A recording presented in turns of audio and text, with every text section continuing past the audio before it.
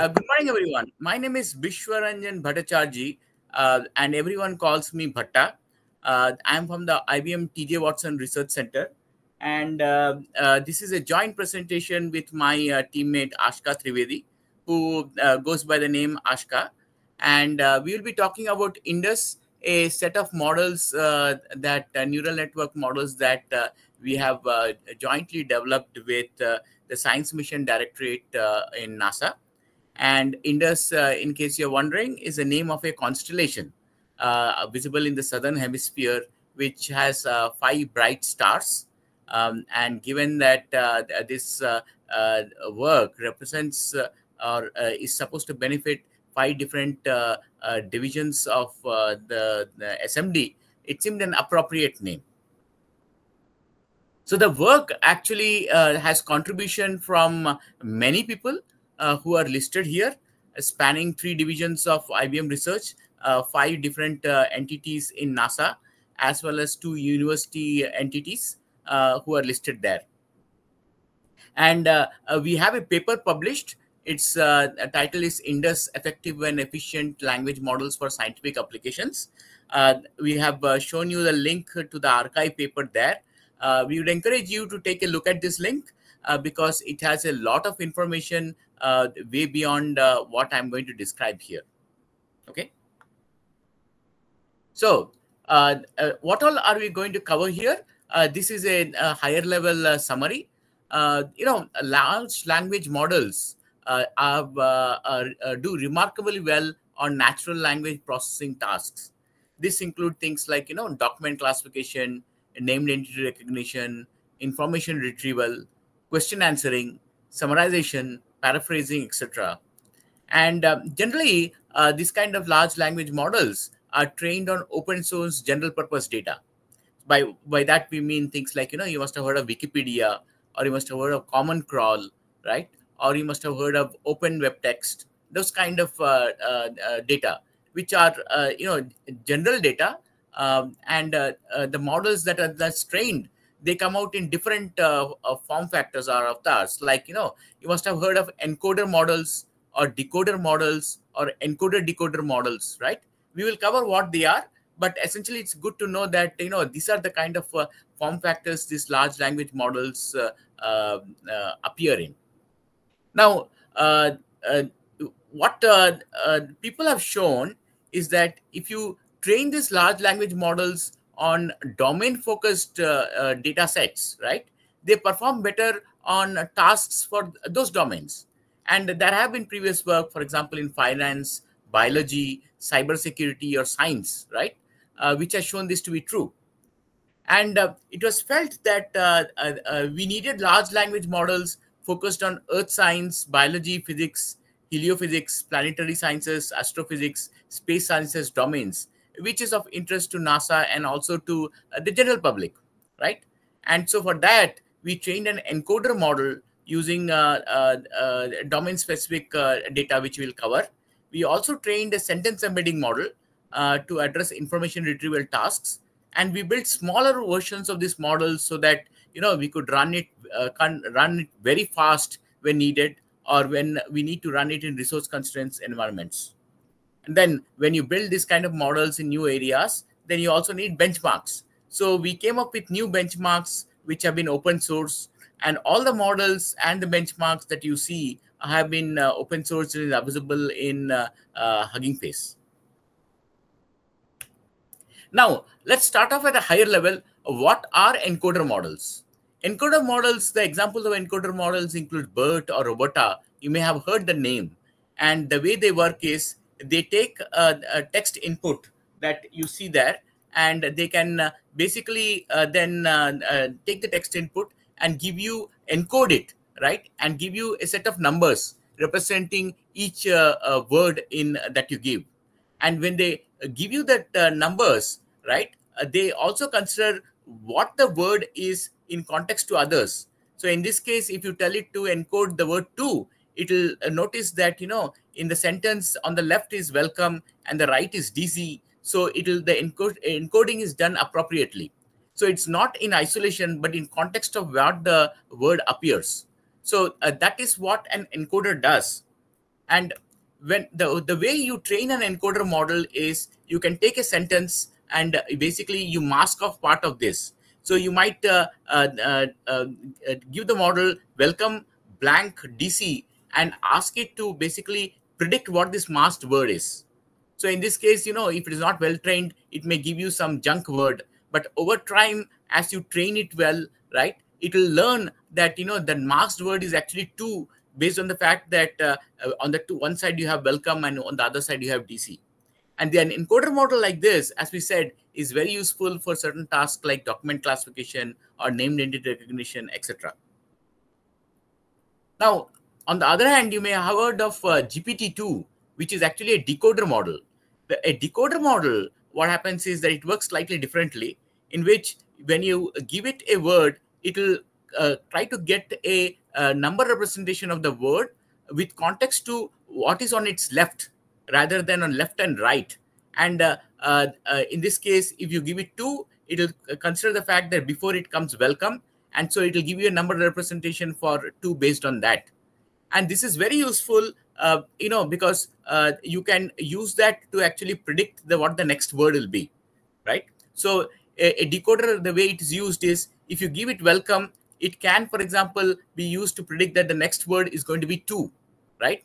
And you then turn around and give it welcome 2, and then it can predict that the next word will be DC. Then you turn around and give it welcome to DC, and then it can basically say that the next word will be sir, until it thinks that the probability of any of these is low. Now, there are also encoder-decoder models where you can take an encoder for a sentence like, flowers always smell, and create a feature representation and then feed it to a decoder. And the decoder will then start, generating subsequent tokens. For example, it could take this flower always smells as an input, and then basically give you the next token, which is flowers always smells good. Okay. Now, in the case of a specific domain, right? Let's take, for example, biology. What happens is that you have the same kind of tasks that you have in general purpose, named entity recognition, document classification, and those kind of tasks. But the data you operate on is very specific to a domain. For example, in the case of biology, you might be looking for things like, cocaine or myocardial injury or bundle branch block. Whereas in general purpose, you might be looking for the team Barcelona or the country Spain and things like that. So you're looking for specific terms in a specific domain compared to the general purpose one. Similarly, document classification, you might be doing document classification on various types of cancer rather than document classification on various types of, let's say, sports. Okay. Are you able to hear me still?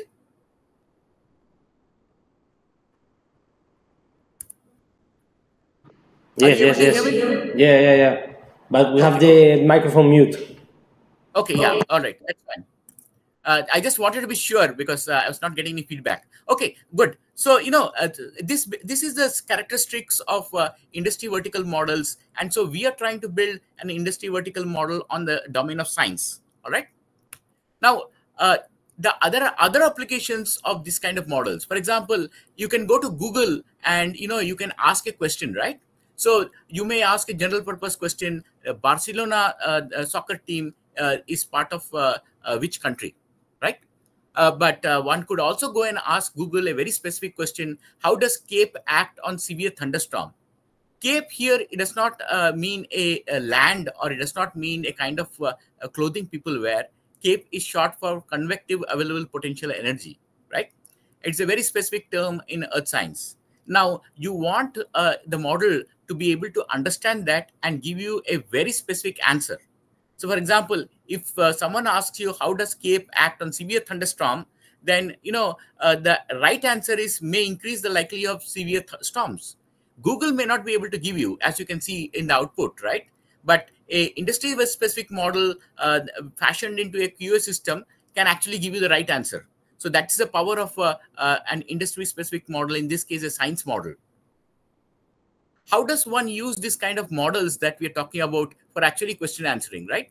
One way is that, it's called a retrieval augmented generation, where you have a set of documents, and when a question comes in, you turn around and look into the documents using an information retrieval model to get a list of paragraphs which are relevant to the question. In this case, if I were to ask, again about Cape, it will give me certain paragraphs which are relevant to Cape. Then I can take the question and the linked ranked list of paragraphs and do either a machine reading comprehension or a generation to get the answers and scores. Now, the key point here is that, generation, you have heard of models like, GPT or Llama or others, right? The key part is to be able to retrieve the documents efficiently, for which the IR model is used. And the way the IR model is built is you take an encoder model and then you fine tune it for a specific task to get an IR model. And here in this talk, we are going to cover how we created an encoder model which can be used for a lot of tasks like document processing, named entity recognition, and others. And it can also be used to create this IR model. So this is the overview of the INDUS models that we are going to cover. Basically, the key aspect is the INDUS base, which is an encoder model of size base, which is 125 million parameters. And it has been trained using this masked language model that I talked about mechanism over earth science data, biomedical, astrophysics, astronomy, general science, and English data. And then, we created a smaller version of it called the INDUS small using representation distillation. And once these two were ready, then we took the INDUS base model, fine-tuned it with the data shown on the right, which is scientific formula, open QA, duplicate pairs, which is embedding training corpus. And we created this INDUS retrieval model, which is actually a sentence transformer model. And once we created that, we used the INDUS small and the INDUS retriever model to create an INDUS retriever small model. And so then you test it on various data sets, which are shown in the bottom, from natural language understanding benchmarks as well as information retrieval benchmarks. And so that is the entire overview picture of the INDUS model setup. Now, this is how models are trained. You start off with data. Data is a key, and good data makes for good models. And the data that we got came from NASA as well as open source. And then you have to clean the data. You have to bring it into a stage. It's called curation, where you can actually then train, right? And that part was done again jointly with NASA and IBM. And then you train and you basically tokenize the data into forms where then the training can start.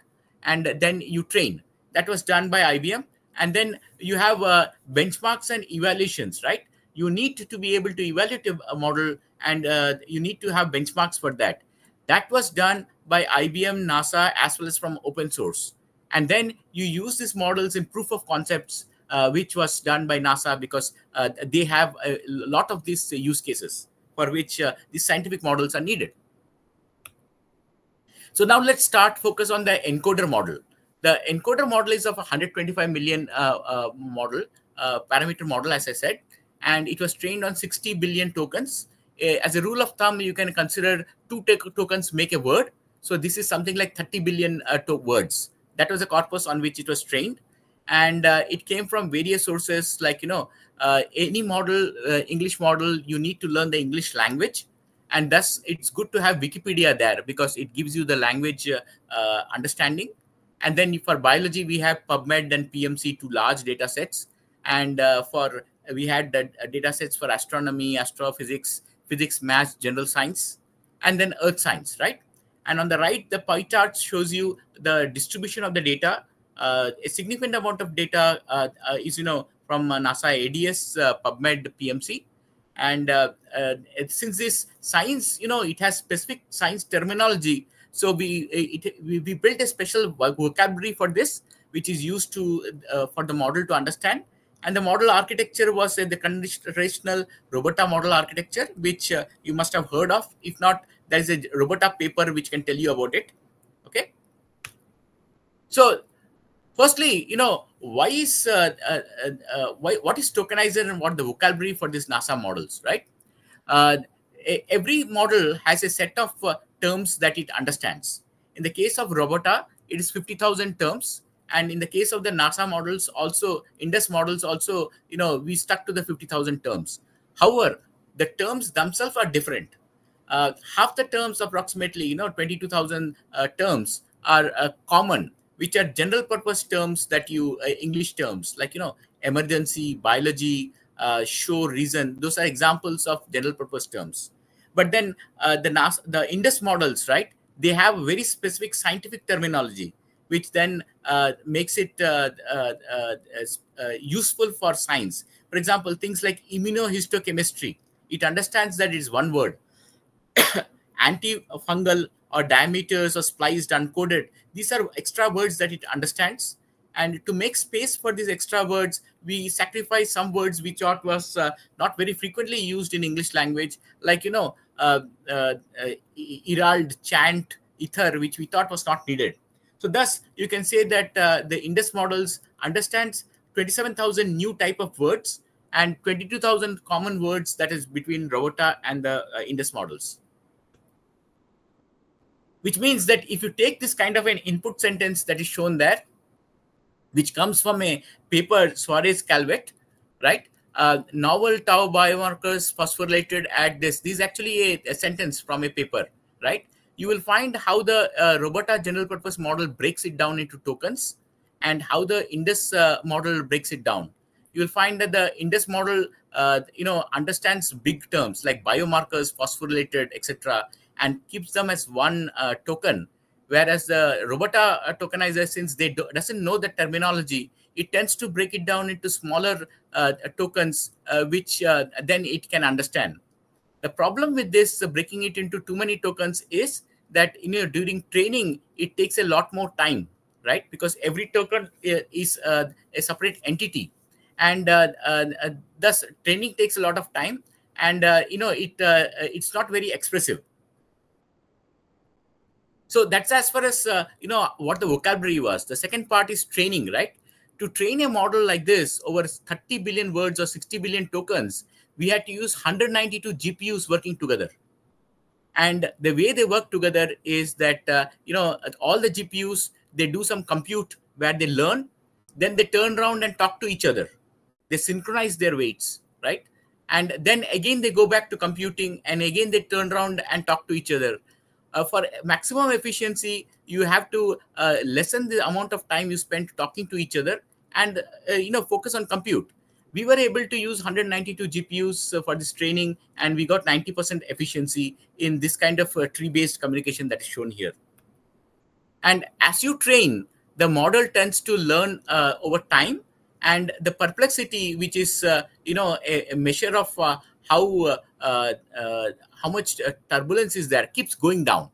So you'll find that the training perplexity has gone down, and so has the validation perplexity. And over time, over this 10 days of training it took us, over 50,000 steps, right? It actually learned a lot, as you can see. Once the model is trained, we wanted to benchmark it. So one of the benchmarks we used is the blur benchmarks. It's a famous benchmark in the biomedical space. It consists of tasks for named entity recognition, then document classification, question answering, sentence similarity, etc. And we decided to compare our new model, the INDUS base of 125 million parameters against the Robota model, which is a general purpose model, and the Cybert model you might have heard about, which is a science BERT-like model, right? We compared against all the benchmarks listed there. The ones in dark is the ones, obviously, which are the winning ones. You see, for named entity recognition, the INDUS model beats the other two. You will also see the same thing for relational extraction or for PICO. And so for document classification, in question answering, we do well in one benchmark, and the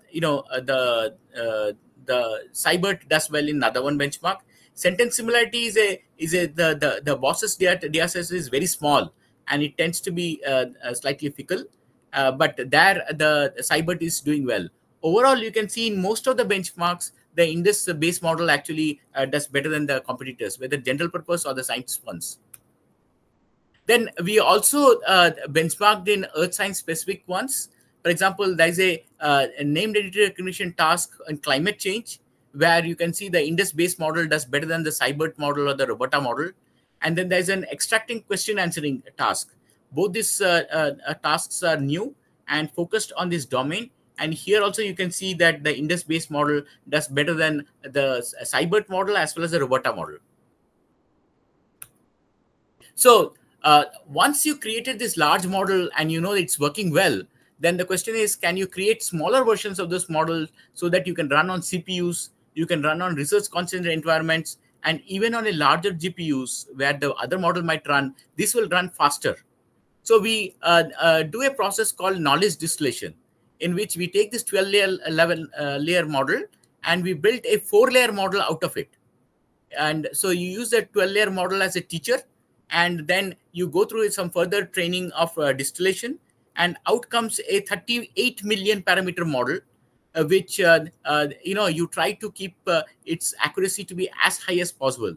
And I will show you figures on how high the accuracy is. So thus you end up with a model which is very small, very fast, and almost as accurate as the larger one. So here is in this slide, I show you the latency of these two models, the larger one and the smaller one on a 4-core CPU. You can find that it's about 5 times faster. On a GPU, it's almost 1.5 to 1.7 times faster, this smaller model. And when you look at the performance on the right side for the climate change benchmark, you find that compared to smaller models like TinyBert or MiniLM, which are open source models, the INDUS model is actually performing much better, right? And then if you compare its performance on the same benchmark against the INDUS base, you find that the INDUS base was 64, yet in this case you're getting 54, right? But you are getting a model which is 5 times faster. So depending on your scenario, you can either use the INDUS base or you can use the INDUS small. And there are a lot more results in this paper that I had talked about previously. So if you're interested, please, I encourage you to take a look at this paper. Now we come to the sentence transformer or retrieval part, and Aashka is going to take over the description of this part. Aashka? Yes, thank you, Bhatta. So I'll be discussing how we created the INDUS embedding models, which are an important application of encoder models in the field of generation. So specifically, we use these type of models as an IR model for retrieval augmented generation, which Bhatta talked about before. So on this chart here, you can see that we have 2 models of different sizes. We have an INDUS retriever base model and a small model created through knowledge distillation. And the reason why we have these 2 models is similar to what Bhatta outlined. Depending on your latency or resource requirements or constraints, you may want to choose either the smaller model, which is going to be faster, or the larger model, which is going to be slower but more accurate. Next slide, please. Right, so the way that we created these sentence embedding models is that we train them on a contrastive objective. And what these models are trained to do is they take a query and try to match the embeddings of a query to that of a relevant paragraph and keep the embeddings away from that of a non-relevant paragraph. So the training data usually consists of pairs, where pairs indicate relevance. So we have a corpus of about 360 million data pairs that span a lot of domains, from general purpose domains to scientific domains to astrophysics domains. When we were collecting this data, we use both naturally available pairs, such as title and body pairs, as well as annotated pairs like question answering pairs, duplicate question pairs, etc.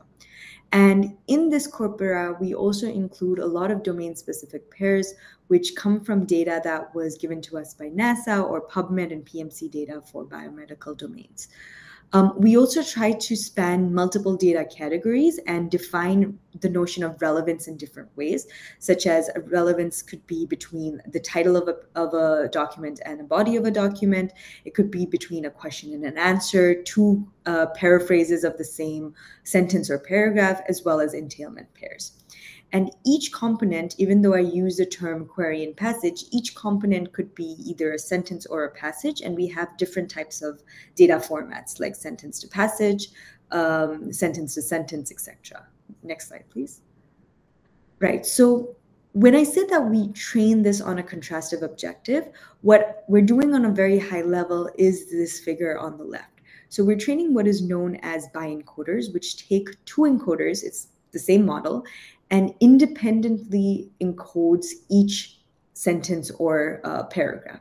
So for a given pair of texts, we first individually encode them, and then we compute a sort of similarity score, which is usually a cosine similarity, to indicate whether or not these two pairs of text are relevant. And we train it on the objective of making the similarity score between encodings of relevant documents higher and between non-relevant documents smaller.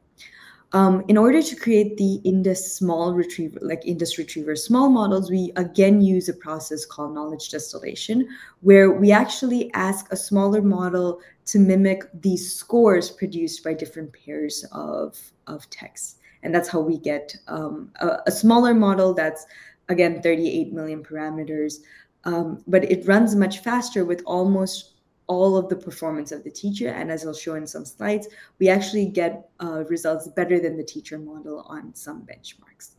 Next slide, please. Right.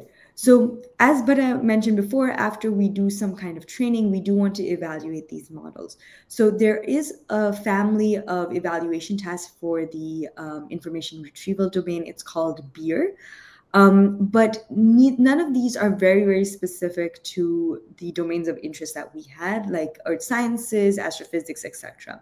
So we created what we call the NASA RR task, which is a retrieval task on domain-specific data.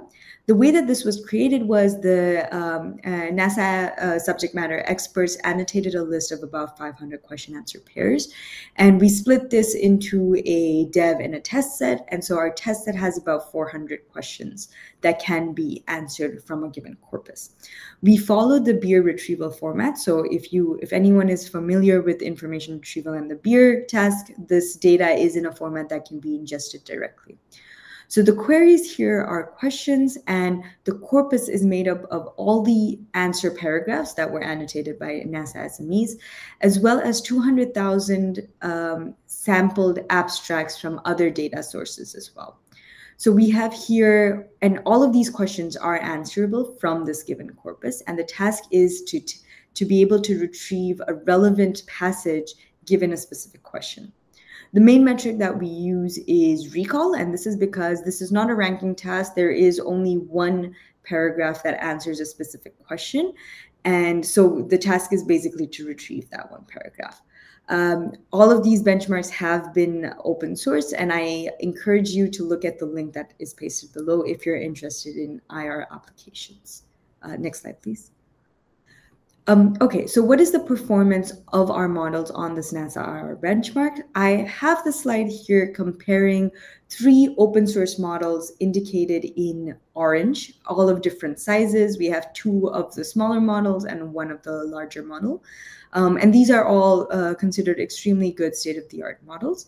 And for comparison, the blue bars are the INDUS retrieval models. And as you can see, they do much better than the open source models on the NASA IR task, where even the smaller model that we created through distillation outperforms the larger model, which is the leftmost blue bar. Next slide, please. I also want to discuss why it's important that we use the custom encoder model, that is the INDUS encoder models here, as opposed to just using a general purpose Roberta model. So I have an aberration between 3 models. The leftmost one in green is a model that is trained off of a general Roberta type model, using only general purpose pairs or fine-tuning data, no domain specific pairs. The orange bar is using the INDUS-based model as a starting point and fine-tuning it on general purpose data.